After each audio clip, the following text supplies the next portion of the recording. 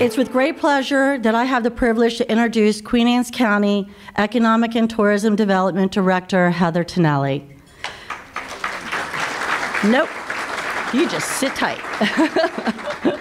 Heather has been with the county since November of 1991 and has worked endless hours supporting our business community during these very, very difficult past 18 months. While at the same time, she was rebuilding her team. That's really an accomplishment when you think about it. You just started the position, a pandemic hits, everything gets shut down, and she is powering through and then rebuilding a great team. Very good, Heather. Heather will be sharing her insight, news, and the first opportunity for the business community to check out the county's new branding platform, which is way overdue, so this is exciting. The Chamber is proud to incorporate some new branding of our own material by adding the slogan, hold it, are you ready? It's called, Where Sure Business Begins. Please help me welcome Heather Tinelli, the Director of Queen Anne's County Economic and Tourism Development. Thank you.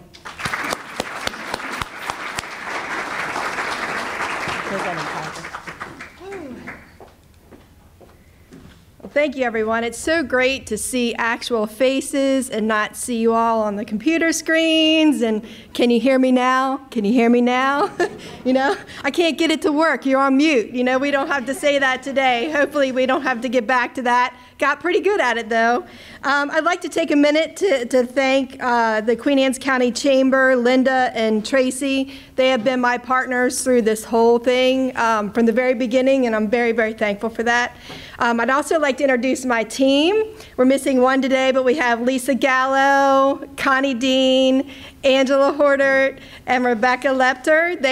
Several of them are brand new, but as Eva mentioned, when I first started in November, and it was 2019, she said 1991. I'm like, I wasn't even born then. That's not true. We did have a crunch in several people had moved on, and for a while it was just Lisa and I, and it was during the pandemic, but we buckled down and made it happen, and just really proud of what we did. Today I'm gonna, if I can get there we go. I'm not very technically savvy with this thing, so bear with me a little bit. Today I'm going to talk to you about economic development, kind of like a 101 view. I know that to me it's really exciting.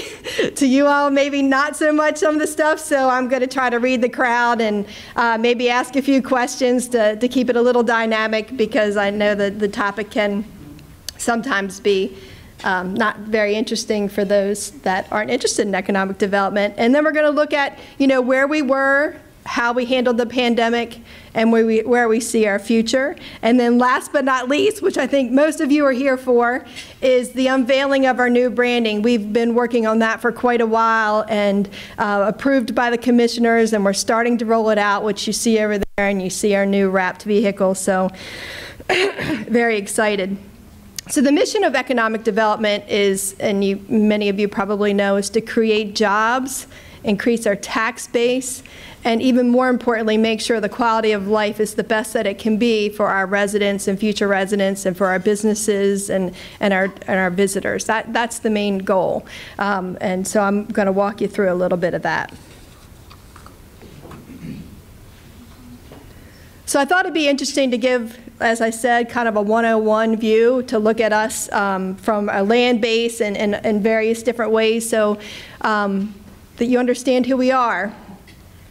This is a map of Queen Anne's County, and it's by zoning type, and you can see it's primarily green, and what do you think the green is? Ag, countryside, forest.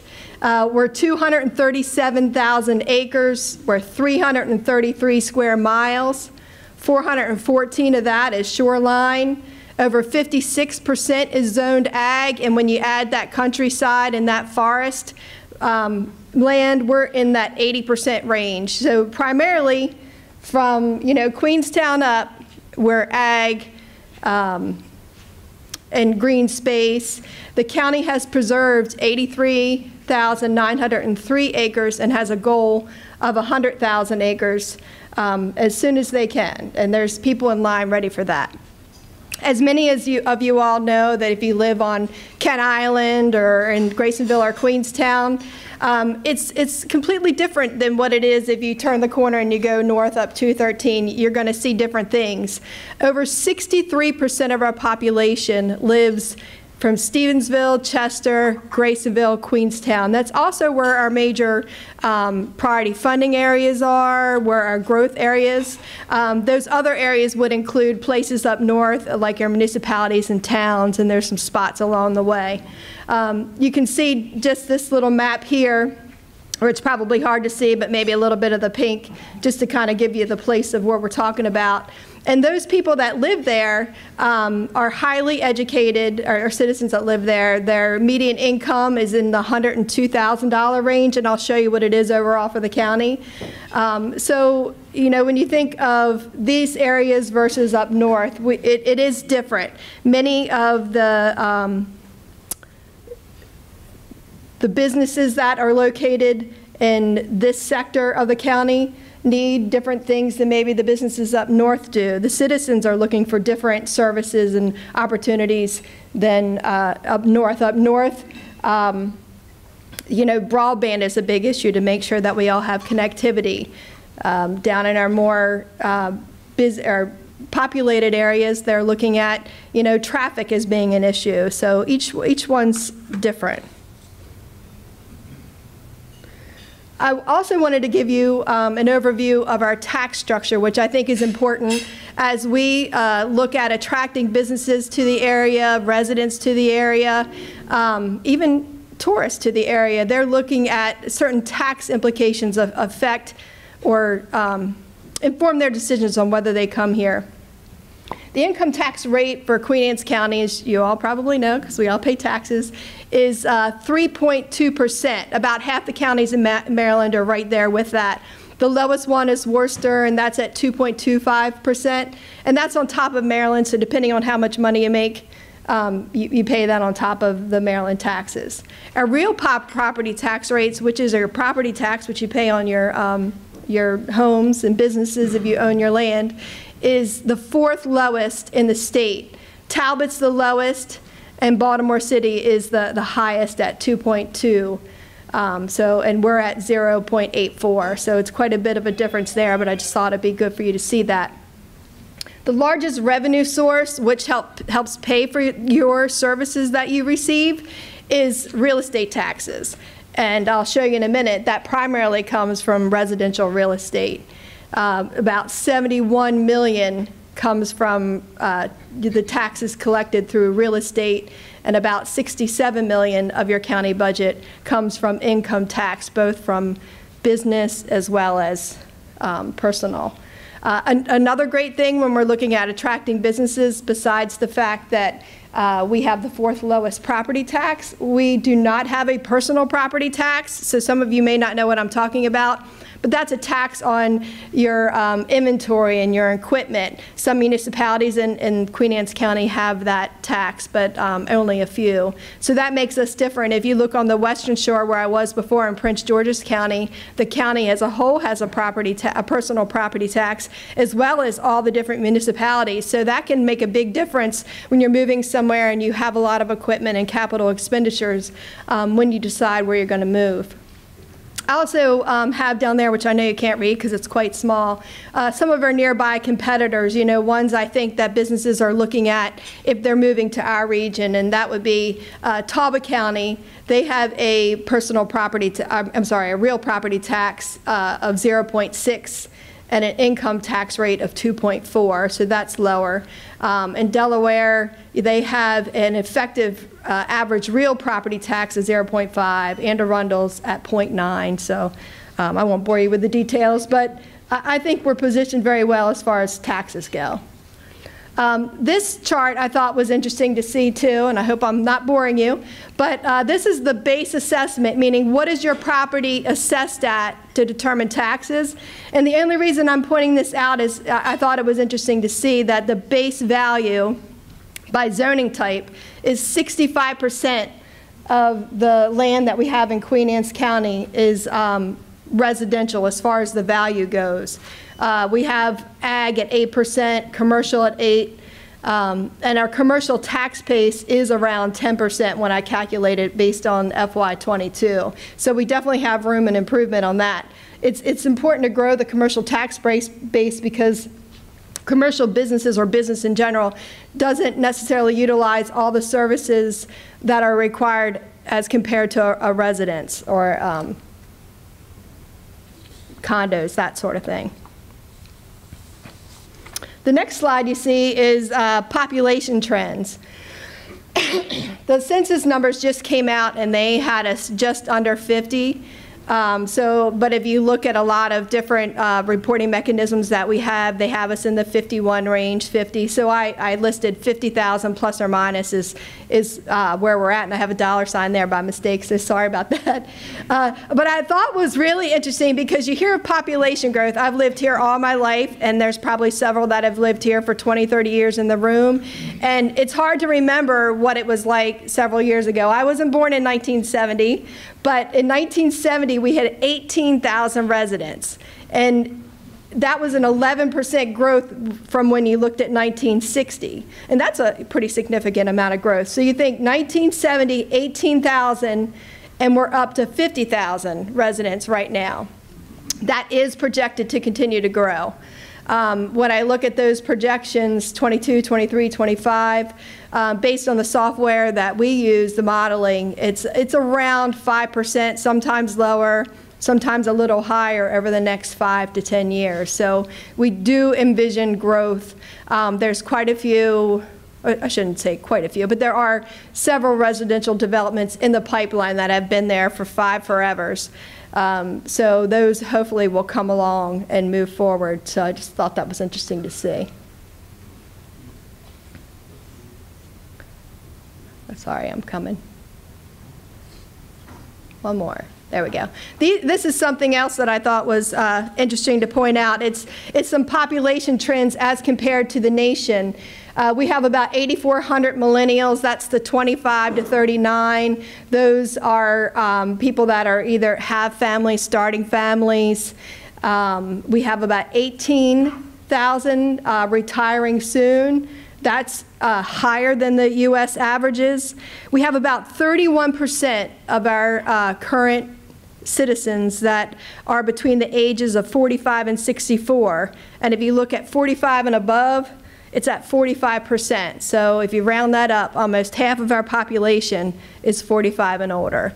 Why is that important to know? Because when you look at our population, it's, their needs are going to be different. A millennial is going to have needs for school system and daycare, and they're going to be looking for a different kind of housing.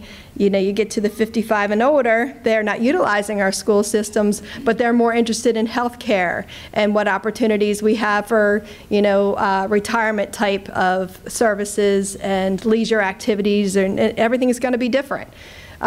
Racial diversity, we are primarily Caucasian. If you look at us compared to the U.S. averages, we're quite a bit below that.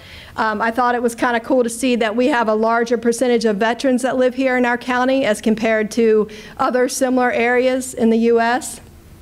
And another great thing to tell people about if they're looking to move or start a business here is our crime rates are very low, and that's something to be proud of. We're a very safe place to live. This slide talks about our employment or labor force. You can see, if you can see the slide there, and I know that that's kind of hard to read, but we have about 26,000 people in our labor force, and about 25 of those are working. Some of our largest employers, in case you didn't know, I always think it's interesting. Chesapeake College is one of our largest employers. PRS Guitars, Reed Millwork, Federal Resources, they can go on. We have quite a few, you'd be surprised to know, that have 100 or more employees. I think sometimes they're kind of hidden away and people don't realize that we have these large employers, but we're very thankful to have them. for those of you that don't know me really well, all of a sudden as I've gotten older, I've gotten really competitive. I don't mean to be that way, but I kind of do, and so I just don't want to be last. You know that saying, Ricky Bobby, if you're not first, you're last. I kind of feel that way sometimes, so I kind of put that passion in to what we do, and I'm constantly looking and comparing as to how Queen Anne's County fits in the big picture, in the state and the nation. I'm not in we're kind of in indirect competition with our neighbors, although we want everybody to succeed. We are constantly looking, because as a business looks to move over, they're looking at our neighbors. When people are looking to move into our community, they're looking at our neighbors, so we need to know where we stand.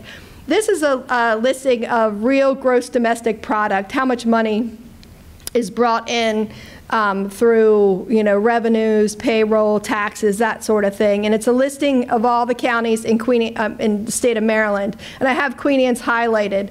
The one thing I wanted to point out from the competitive nature side of me is we ranked number 4 in 2019 for percentage of change or growth. So I thought, well, that's pretty interesting. Although we're small potatoes as far as numbers go, we're at $1.7 billion. Compared to Montgomery County at 84 and Baltimore at 51. Overall, I just thought that was pretty interesting to see. We might be small, but we're mighty. Kind of drilling down a little bit further into that, some of the industries that are the largest GDP drivers are our government employs a lot of people. The wholesale trade, manufacturing, construction. I just thought, and you'll see this trend over time as we look through these different slides, that the key industries that that are key in Queen Anne's County kind of run the bar, and you'll see this all along. So some of the largest industries, again, as I said, you'll see this trend: accommodations, food service, which is tourism, retail trade, construction, manufacturing. The little gray dots that you'll see, maybe, if you're close up, those are the national average. So how do we compare to similar areas in the nation? And you can see that we have a larger source of retail trade, jobs, as compared to national trends, a much larger range of accommodation and food service jobs as compared to the region, or as compared to the nation. We'll skip past this one. Top growing industries in Queen Anne's County. Again, accommodations, food services, manufacturing. Some great stories that I like to tell is recently we've seen, again, don't want anybody else to fail, but we're happy to have them, some businesses moving from Baltimore City over here. We've had 2 in the last year that are at the business park. One of them is Itaberca, which is a food manufacturer. So we're real excited to have them. We told them to tell their friends, come on over. We've got room for you. So we'll definitely see that light manufacturing number hopefully grow over time. Healthcare, social services, administrative and support. There's quite a few growing industries that you can see. I wanted to point out a couple of our key industries, just to give you a little bit of information. Some of this stuff has never been really pulled together before, and we were able to start to do this. I was inspired because Anne Arundel County just recently did a study. Actually, Sage Group helped them, which is Erbon Basu, if you know him. He's a great economist, to look at the maritime industry specifically and how it impacts Queen Anne's County. And looking at the industries that compile that, or the subcategories, I should say, you're talking about boat building. We have numerous boat dealers, and some of them are the largest in the Mid-Atlantic region. We have quite a few large marinas, which we know about. Obviously the seafood industry, commercial fishing, seafood market, seafood production, water transportation, marine construction. You're thinking, riprap and piers and dredging and all those kind of things come into play to affect our economy. And looking at all those sectors, we have about $80 million a year that's pumped into Queen Anne's County from those different sectors. And this is direct impact. We were unable at the time to do the indirect and the induced to look at like a multiplier effect. But I just thought that was really interesting to see. We have about 852 boats registered in our county. So of course the competitive side of me was like, that sounds so low. So I kind of looked around at other counties. The next largest one on the shore outside of Dorchester was Talbot, and they were in the 600 range. I also found it very interesting that Anne Arundel County has about 33,000 registered boats. And I was like, how can that be? And when I thought about it a little bit more, that's the closest point to the bay from the western shore, so I'm sure a lot of people are registering their boats there or have their boats there. In Queen Anne's County, we have about 40 marinas, private, municipal, and commercial, and about 3,000 boat slips. So you think for transient boaters, that's almost the same as a hotel room. They're coming, they're staying, they're spending money at our restaurants, and they're paying for the slips. So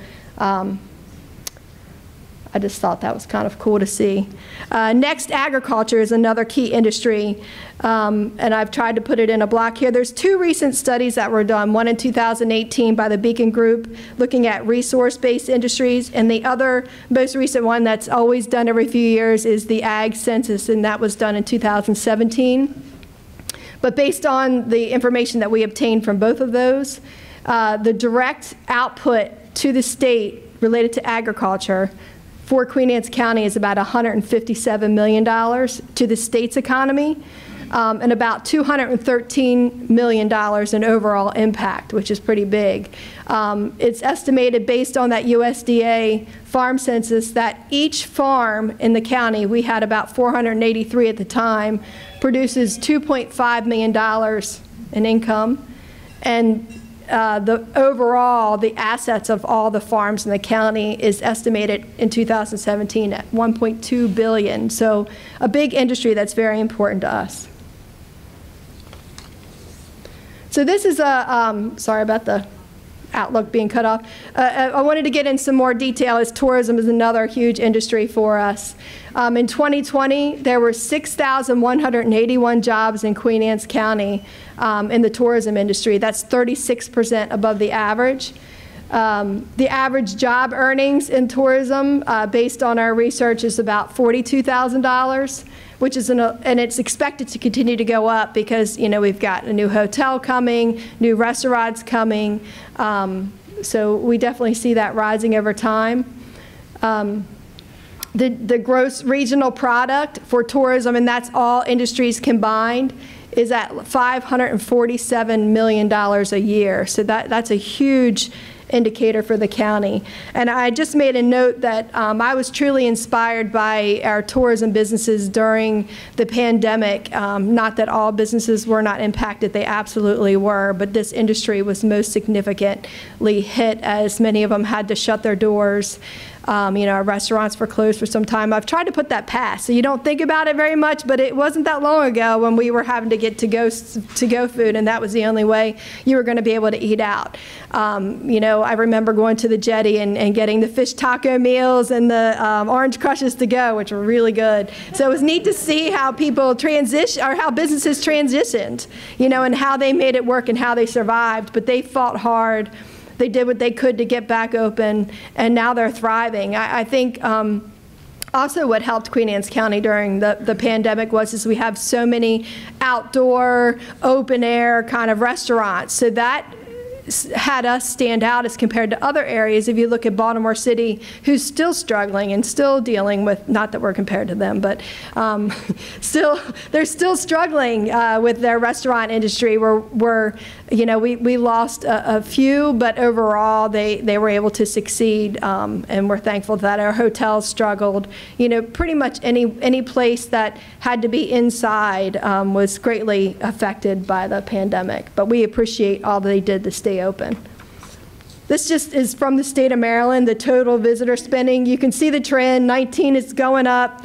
Because of the pandemic, they saw a 37% decrease in visitor spending that is anticipated to increase over time.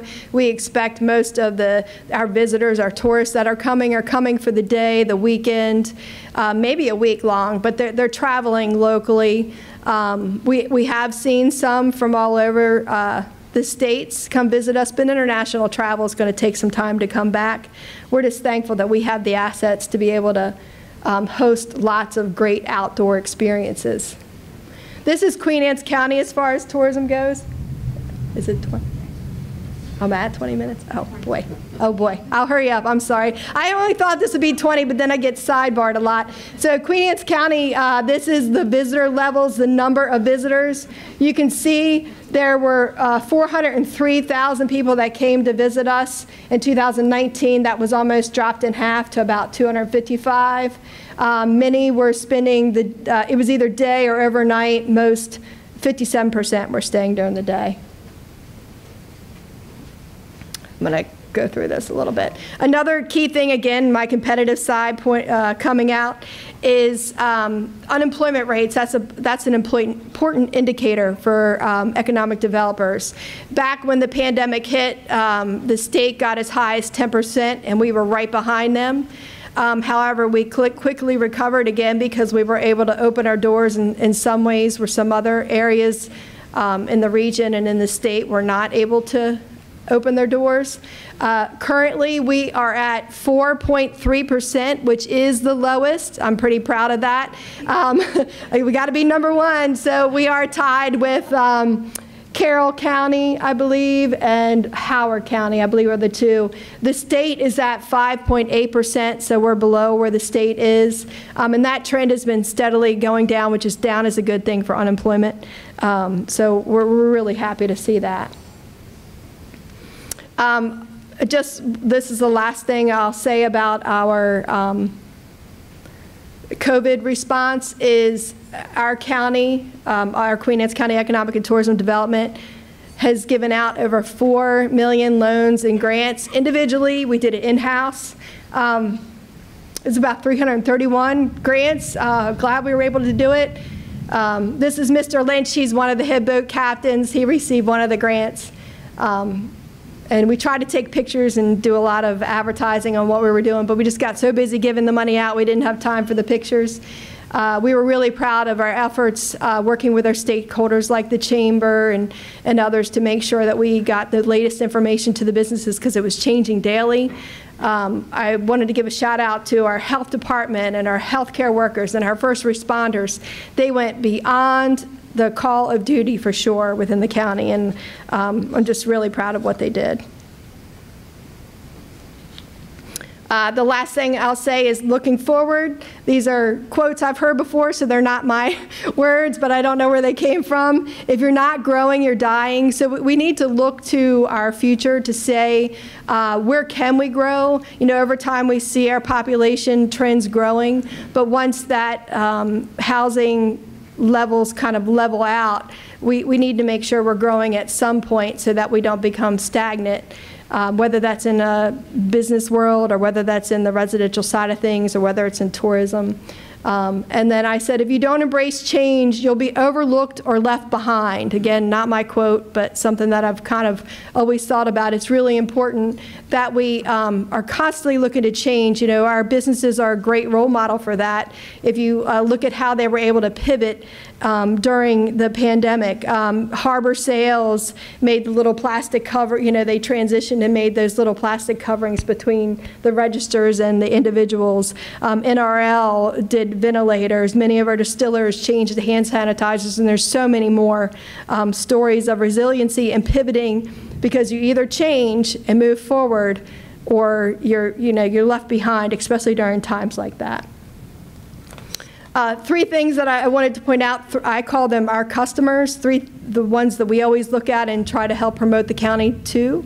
Housing, our residents moving in, our median housing price is at $421,000. Our supply is low, demand high, I think everybody knows that.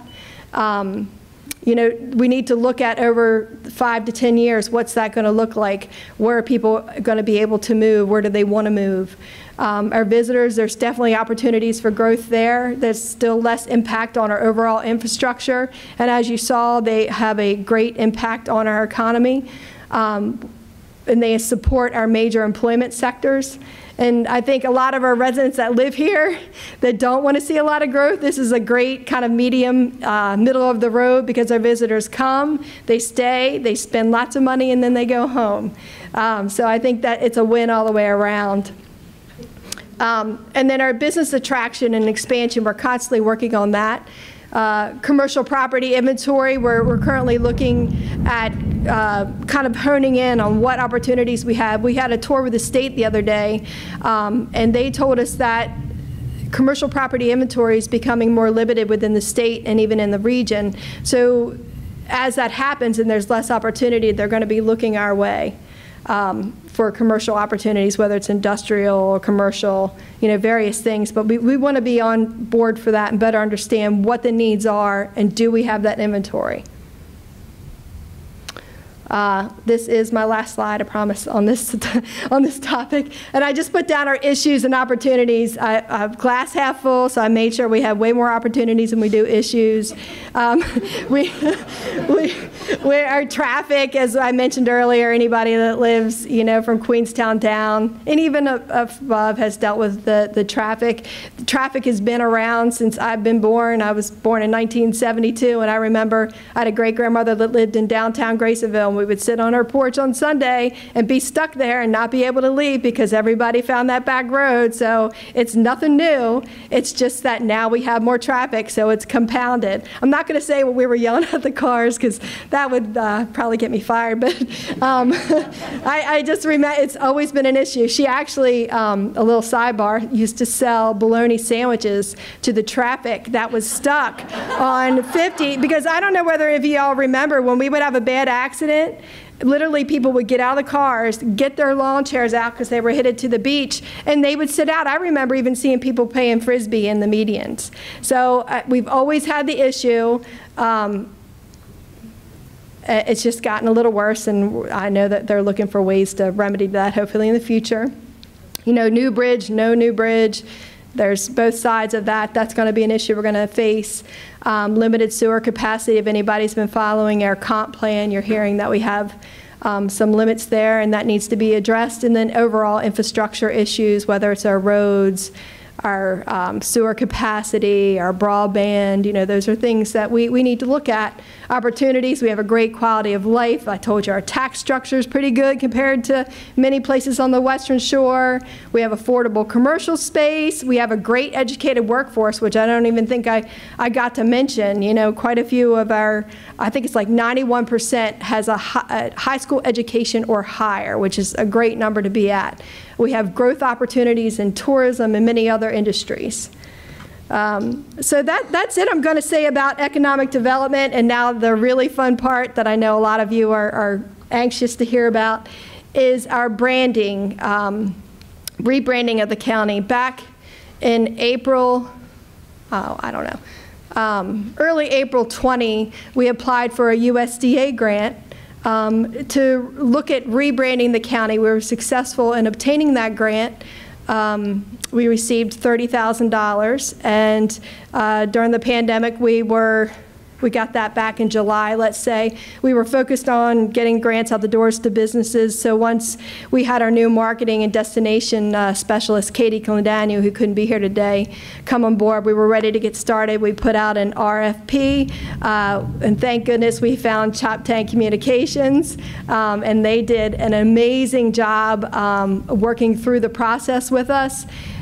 We had focus groups, several focus groups, some of them online via Zoom and some of them in person.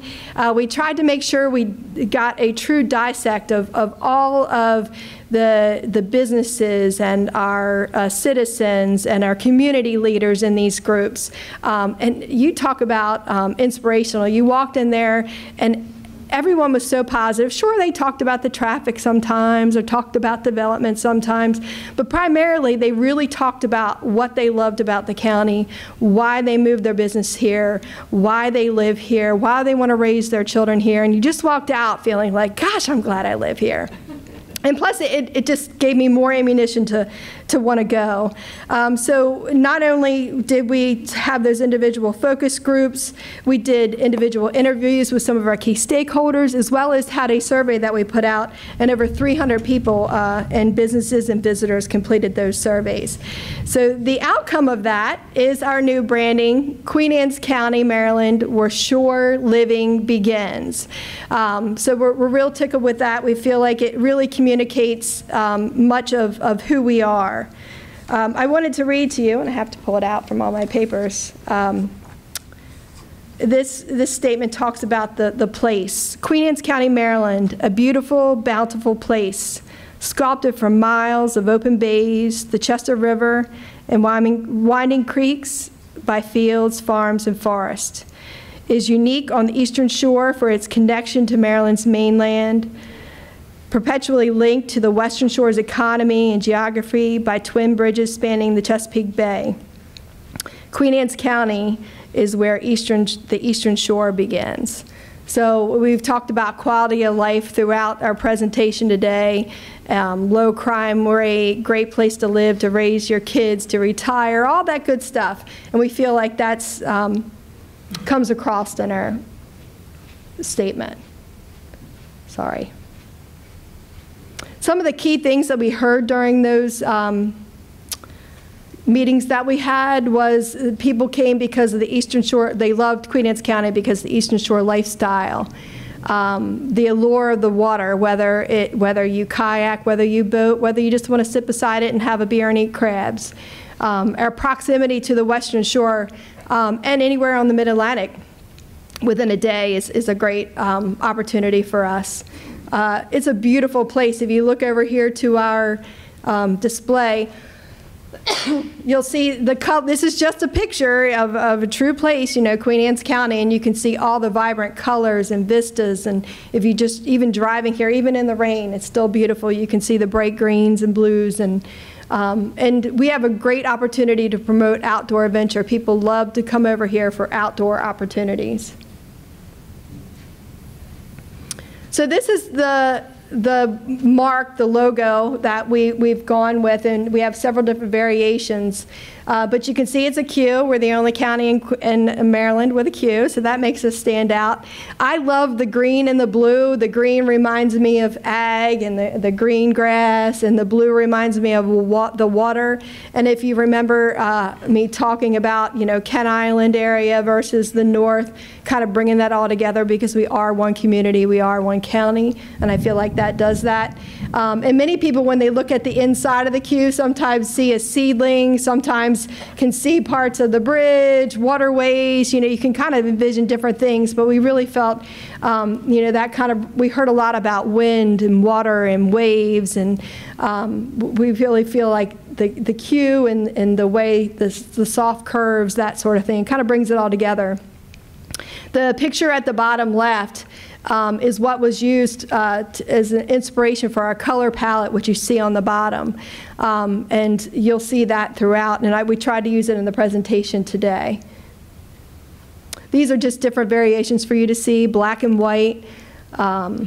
We like how Queen Anne's is darkest, again, you know, competitive, want to be #1, then county, then Maryland. And then this has it all pulled together, Queen Anne's County, Maryland, where shore living begins. And I wanted to show you some of the applications.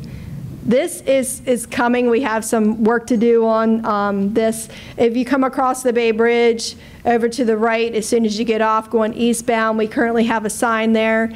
We're hoping to be able to replace that once we get funding in place, so that it's more vibrant. People see it when they come through, and they know this is where shore living begins. You've probably also saw that our presentation was where shore business begins. That's the great part about this tagline. excuse me, is you can interject different words, different marketing ideas. Here we have where shore adventures begin, which is also on the banner over there. Where shore calls begin, because we're promoting fishing, hunting. Where shore memories begin. Come on over, bring your kids, take a walk in one of our parks. You can see over here where shore ventures begin. You know, bring your business over, come expand. There's great opportunity. Where shore pours begin. We have quite a few distilleries, breweries, and winery here available, or 2 wineries now. And that's a new expanding opportunity for Queen Anne's County. And here's some other applications here. Where the Eastern Shore begins, where shore angling begins. You guys get the gist. It's just a great opportunity. From this process, we're able to develop a whole a future outlook as to how we move forward, how we market the county, what entices people to want to come here, whether, as we mentioned before, whether they're residents, whether they're businesses, whether they're visitors. We're able to encompass everything. Our overall goal was for this to be a county-wide branding and not just an economic development and tourism tool. We really feel that over time, our different departments will implement this, as well as, you know, county-wide, and we're hoping for others, as the chamber, I know, is going to be implementing some of our branding components and style guide into their marketing. So we're really excited about that. Again, I'd like to thank Chop Tank for your services. You have been a great help, and I love the process and super motivated to keep on going now.